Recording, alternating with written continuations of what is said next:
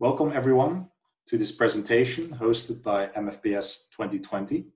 My name is Niels Voorneveld and I would like to talk to you about combining algebraic effects descriptions using the tensor of complete lattices. So normally when you look at a program, when it's a pure language, it will just behave deterministically. Every time you evaluate it, it will return the same thing, and that will happen every time you do evaluate it.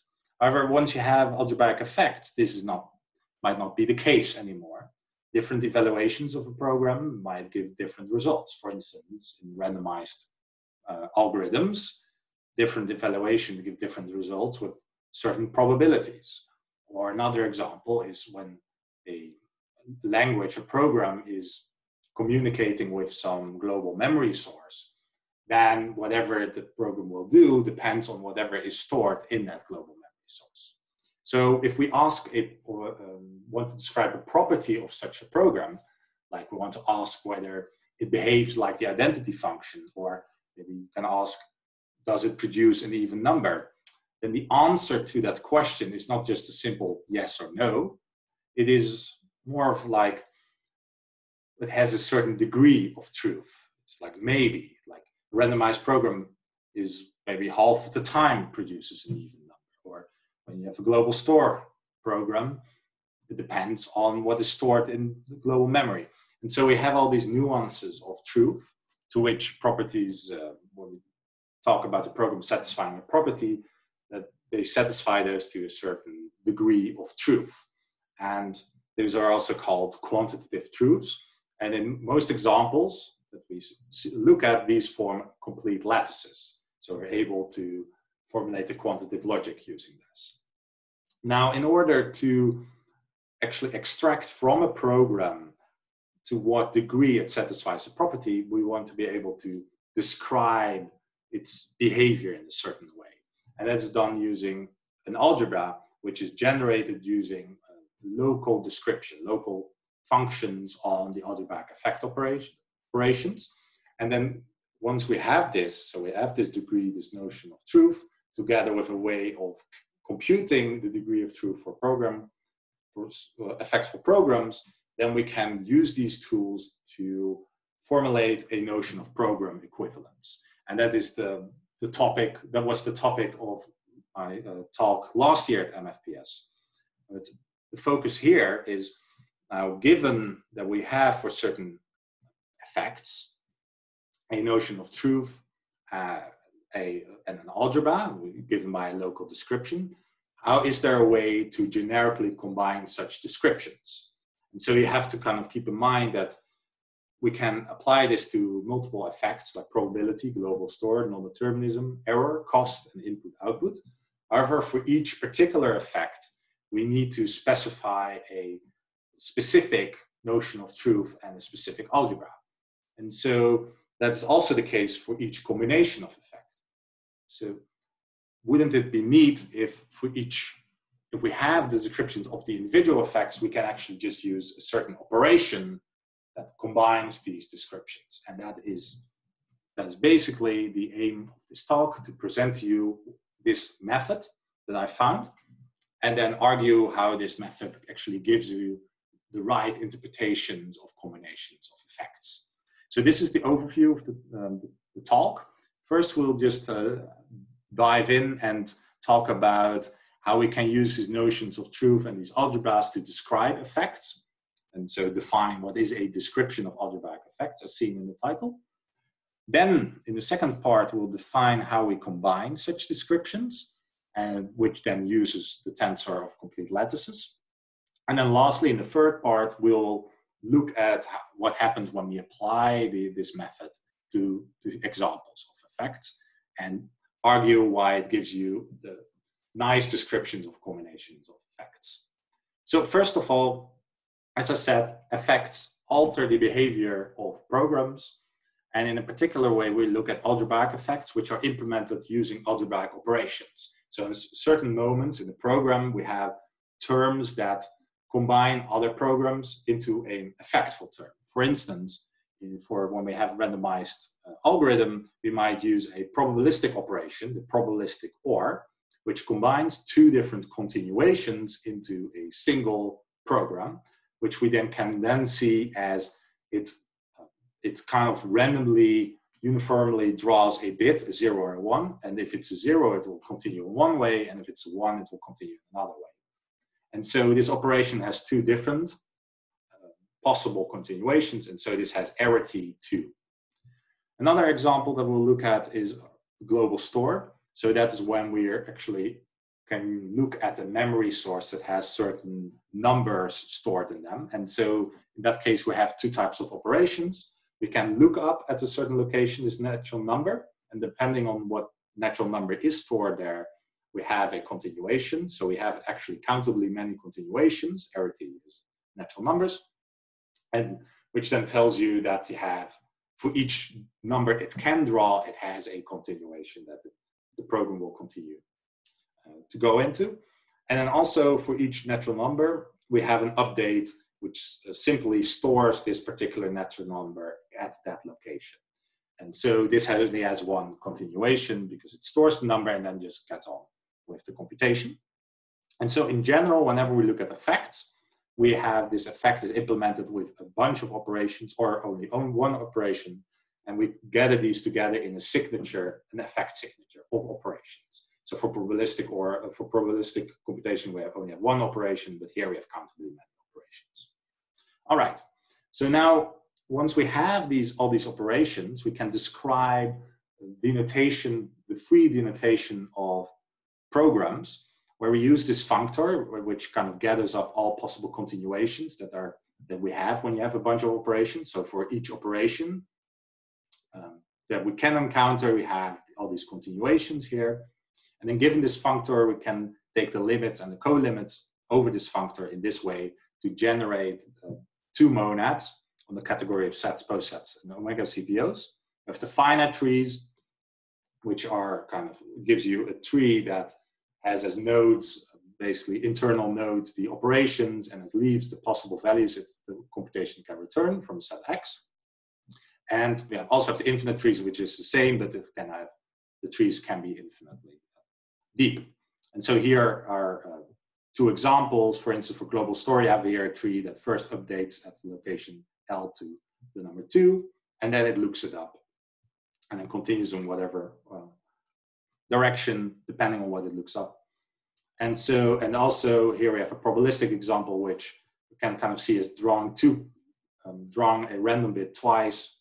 If the first one is a 0, it will diverge, and if the first one is a 1, then it will draw another bit and then go either 6 or 7. Of course, these monads are free monads, so these in general contain much more information than you would want, right? So for instance, this tree here, we can see if we look up straight after we update, then obviously we're going to find the 2, so we're going to go into this direction. So the rest of the tree is irrelevant in this.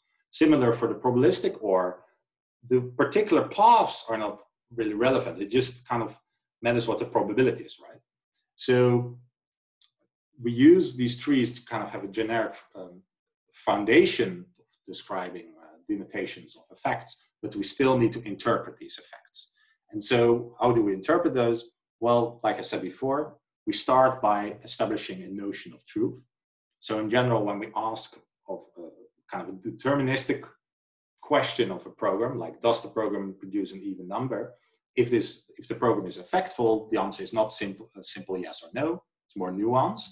So randomized programs might have probabilities that this property is satisfied, and global store operation programs the answer might depend on the initial state. So only for certain initial states of the global store this is true. And so gathering all these possible answers up for a particular effect, we find an order, a space, which in our examples of effects form completely distributive complete lattices. And if they are not like that, we can always make it like that because of completion, mathematical completion arguments.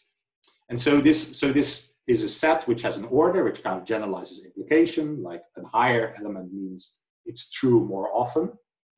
And it's a complete lattice. So for each subset, we have a smallest upper bound, the suprema, and we have the largest lower bound. In particular, we have a maximum element, which stands for always. This property is always true, regardless of how effects are resolved. And we have a smallest element, false, which says it's never true, regardless of how the effects are resolved. And lastly, we want the complete lattices to be distributive, which means that the infima distributes over the suprema, which means that this is satisfied for any double family of elements. All right, so now we need to describe how to extract from a program the degree of truth that it satisfies. And we do that using an algebra. These algebras are from the trees of truth values into the truth values. And in general, we use those to lift predicates on X to predicates on trees over X using this composition here. And the nice thing is that we can describe these, if we're careful, we can describe these by just locally describing these algebras over the effect operators. So in particular, we just need a function for each operation. We need a function that gives the truth value for each of the continuations, combines that into a single truth value. And in particular, for the theory to work, these functions happen to be bilinear. That means that a function here from some product of complete lattices into a complete lattice is bilinear. If for any family of non-empty subsets, we have f on the suprema of these sets is the same as the supremum of f applied to a family in this Si. Meaning that in each of the arguments, we can pull out the supremum from the argument to the outside. And this is a slight variation on linearity, which is basically the same property, but then for all subsets. So there's a slight difference here, where, for instance, in the category of complete lattices, a morphism would be given by linear functions between complete lattices. However, when we describe effects, in general, they're not always linear. They, in general, are just bilinear. Luckily, that doesn't give us a problem. So, given a bunch of these local functions, we can immediately inductively generate an EM algebra on finite trees. Moreover, bilinearity also implies omega continuity, so this can actually be extended to an algebra on infinite trees. Right. But this is all motivation. We'll not focus on the algebras in general and just look at motivate these local functions. Right, so kind of to wrap it all together, when we're talking about effect, we give an effect description, which is made up of 3 ingredients: a signature of effect operations, a complete lattice of truth, quantitative truths, and a local description, which is given by these bilinear functions over each of these operations. So quickly, 2 examples. So for probability, we just have a signature, only this binary operation port. Truth space, we have the complete lattice given by the real number interval from 0 to 1, which gives us probabilities of truth. And we give an interpretation of an effect given this local function here, where whenever we have 2 continuations that are determined by a random draw of a bit, what we do, we check the truth of the first continuation, we check the truth of the second continuation, and then we take the average because each of the 2 continuations is equally likely. So that gives us a local description of the probabilistic OR operates. Right, so the second example is global store, where you have these operations here. In this case, like I said before, we have as truth space assertions on states. So basically it gives each truth value gives you a set of states where the state is given by a map from locations to the natural numbers, which tells you which natural number is stored at each location. And then property is satisfied by saying, oh, okay, it's satisfied when we start with these states, right? And so, and we give this interpretation of the weakest precondition, where, for instance, for lookup, the local function is given by, well, a correct state of the over lookup is whenever the state is correct for the continuation that we're going into, and the update is state is correct if the state after being updated is correct for the continuation. All right. So we've seen how to describe algebraic effects. Now we're going into how to use this particular formulation to combine effects. So the first question is, how do we combine these notions of truths? And it happens that the most natural way of combining truths is actually given by the tensor product of complete lattices. This is not the first formulation I came across, but in the end it happened to be the case that the thing I found was isomorphic to the tensor product. And so in general, the general definition of the tensor product is the function that is universal with respect to linear functions. So the tensor product of two complete lattices, A and B, is some complete lattice A cross B, tensor B, such that there is a universal linear function, A times B to A tensor B, with the property that any linear function A cross B to C into a complete lattice C is the composition of this universal map with some linear function from this tensor. Now that's very abstract. Luckily, we have two concrete representations. We have the power set representation where, so this tensor here is isomorphic to this power set representation given by subsets of A cross B. And we also have a representation with respect to functions from A to B given some condition. And so one way to see these representations is by noting that when we ask a question of a program that has two effects, then we want to describe how much it satisfies this property by giving multiple pairs of truths, right? For certain beginning states, we have a certain probability that it's true. And for different states, we have different probabilities. So in particular, for instance, we have the example when we have a power set of, for instance, states, and we do tensor A, then we can actually immediately see that this tensor is isomorphic to this function space by this quick observation here. So in particular, when we look at probability in global store, then the tensor of their truth space will give you a map from state to probability. Now, some quick properties. The tensor product is symmetric and associative, and the unit is given, it has a unit given by the Booleans, so it gives us a symmetric monoidal product. Okay. Secondly, because of the universal properties with respect to linearity, we have some nice things that we can use. In particular, we now know how to combine truths, but how do we combine the descriptions? And in order to combine descriptions, we need to know how to combine functions. So in particular, because it's a tensor product, by definition of tensor product, we know that linear functions can be factored through linear functions on the tensor. So in particular, the linear functions on these families of maps, A to the I cross B to the I to C, are precisely the linear functions of A tensor B to I to C, which is given by this map here. And so here you can see this I to be the arity of our operations, right? So that's what we're going to use it for.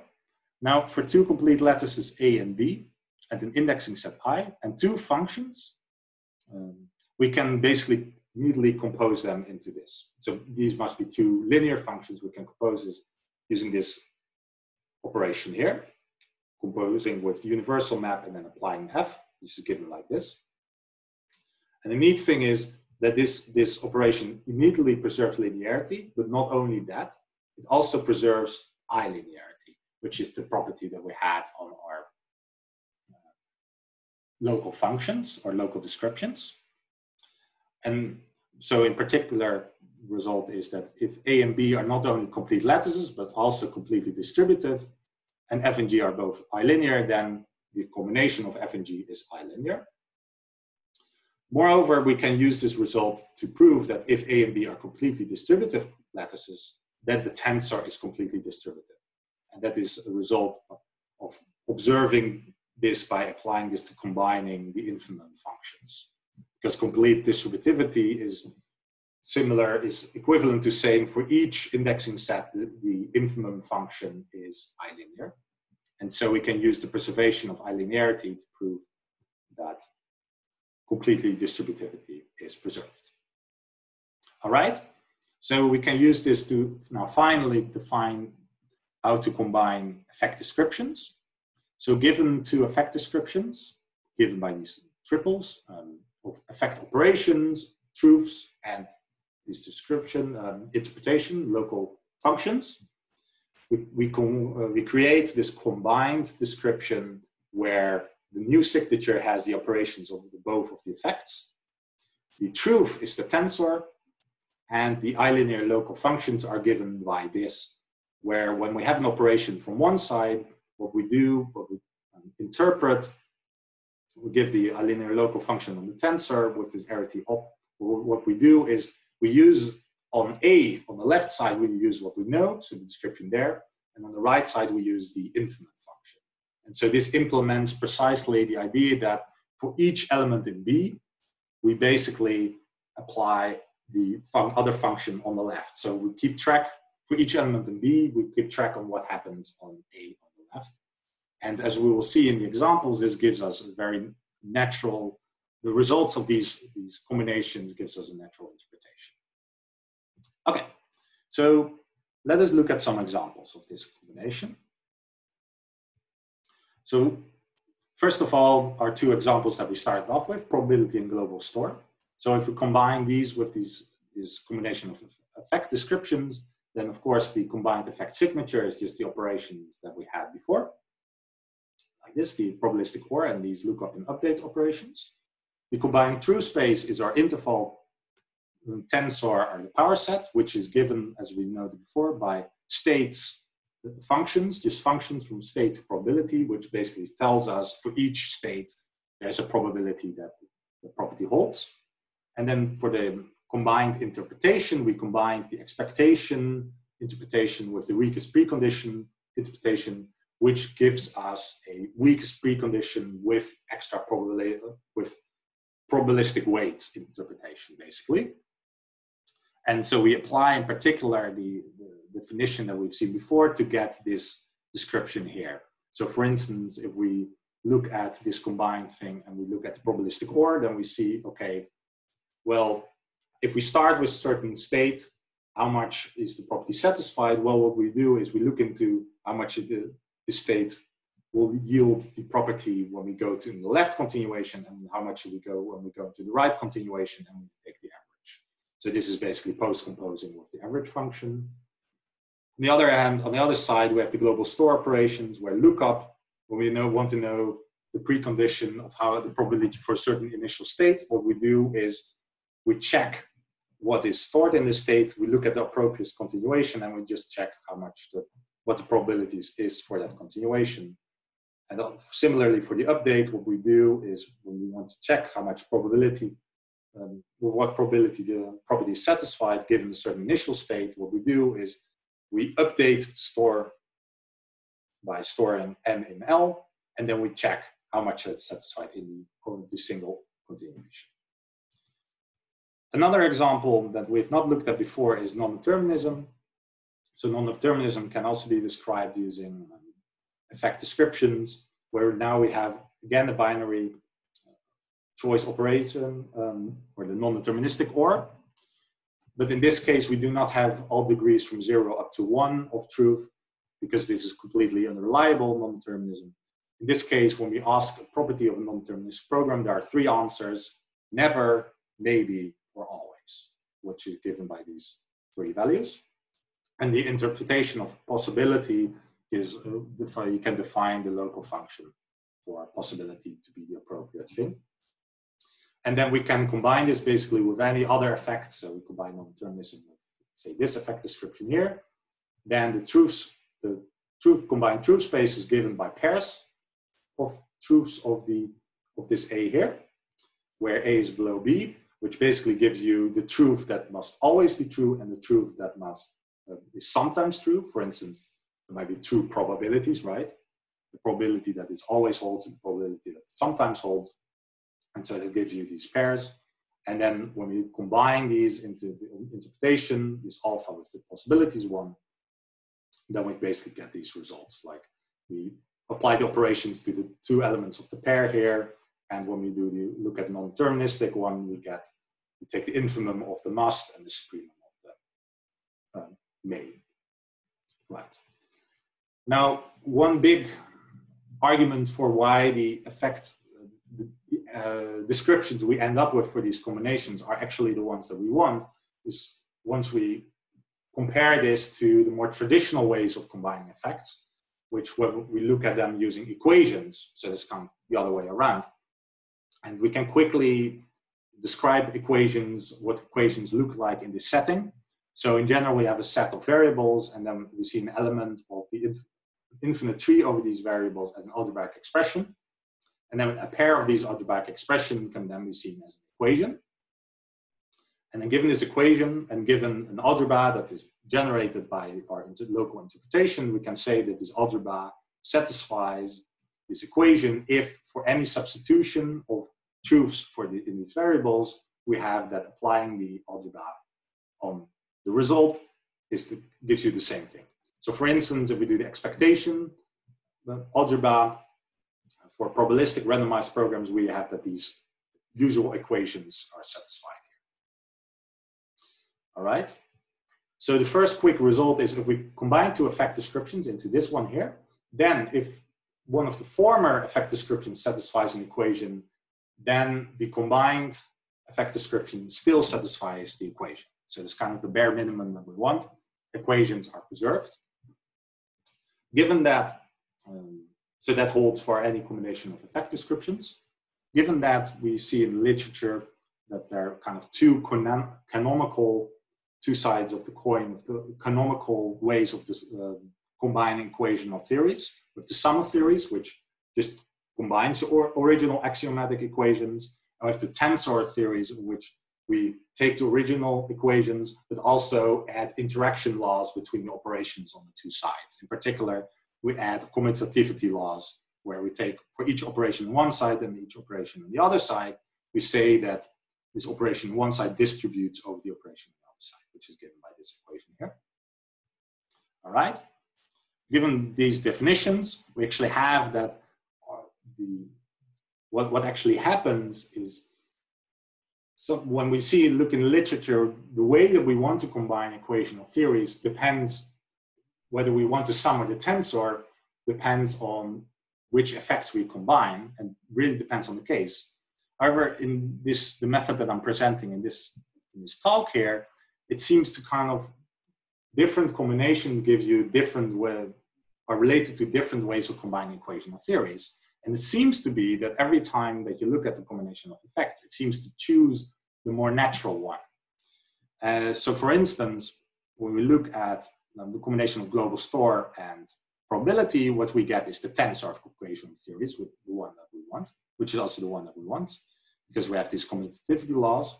But another example, a famous example, is the combination of probability and non-determinism, in which case we neither want the sum nor the tensor. And in fact, what we get when we look at the combination of effect descriptions in this way, we get that indeed this combination of expectation and possibility interpretation gives us something in between the sum and the tensor. For you have this interaction law here, but you don't have the full commutativity law.